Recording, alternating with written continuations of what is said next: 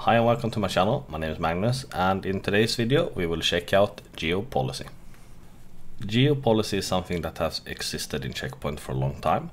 Pre-R80 it was part of the IPS blade, and now in R80.20 they have actually changed so you can create a Geo Policy with the help of updatable objects within your normal rule base. Let's start with how to configure it for gateways pre-R80.20. So then you go to Geo Policy and Policy here. Either you create a new policy or you keep with the default one. We will just stick with the default one because it's easier in this case. To activate the Geo Policy, you need to select Activate, and then you need to start to build a policy. And to not offend anyone, I will just select my own country, Sweden. And then we need to select an action, and in this case we will do drop. And we want to drop the traffic both to and from the country, because if you have a server that you don't want to be accessible from a country, then you don't want that server to be able to send traffic back to the country either. And as always, we track or will log all our traffic.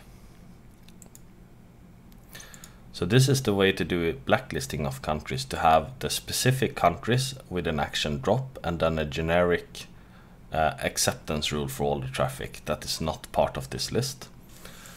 Or you can do it the other way around, meaning you whitelist the countries that you want traffic to be able to go back into, and then you drop everything else. If you do whitelisting, you need to be aware of SaaS service and other cloud services. Maybe you have traffic to countries that you didn't expect, so just keep that in mind if you're doing whitelisting. To activate this, then you need to, of course, publish it, but before we publish it, we need to check which gateway are this actually applied to. And then you see here, we use the default Geo Policy, and if we go to gateways, we can see which gateway is using the default policy. And in this case, it's all our gateways that is using the same policy. It's also possible to do exceptions, and that you do here. So you just select new, and then you need to select which policy and source and destination and so on.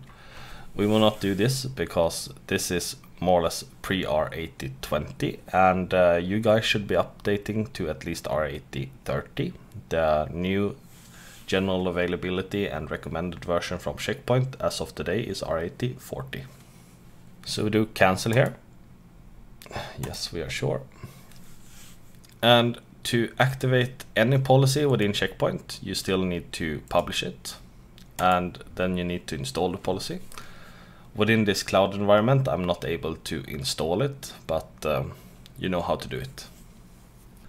The second way of doing it is doing it in the normal access policy. And just keep in mind, you need to have R80.20 gateways or above to use this functionality. And if we want to do this, then we just, in this case, maybe we go to the DMZ. And here we have a rule saying access to the company's web server, external zone to the web server. Let's change here. So we take this rule and we do an above. And then we write the name, block specific countries, and we want to select the source here. So we need to find Sweden here. So to do this, then you do the plus, and then you take import, updatable objects. And you see here, this is a nice list, and updatable objects is actually have a lot more than just geolocations.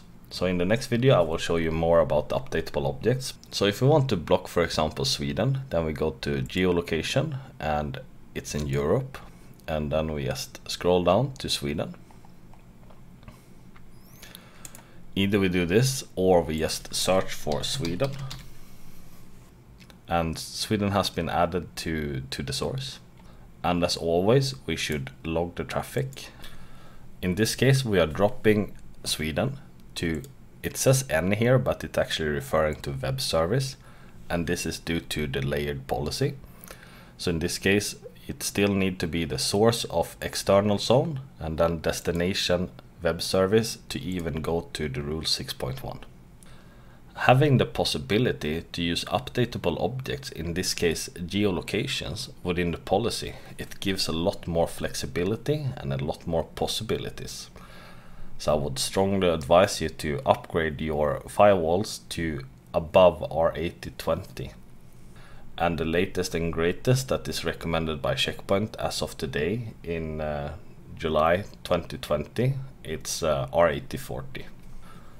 And that's it for this video. If you have any questions, please comment below, and feel free to like, share, and maybe consider to subscribe to the channel. And I hope to see you in the next one. Take care. Bye.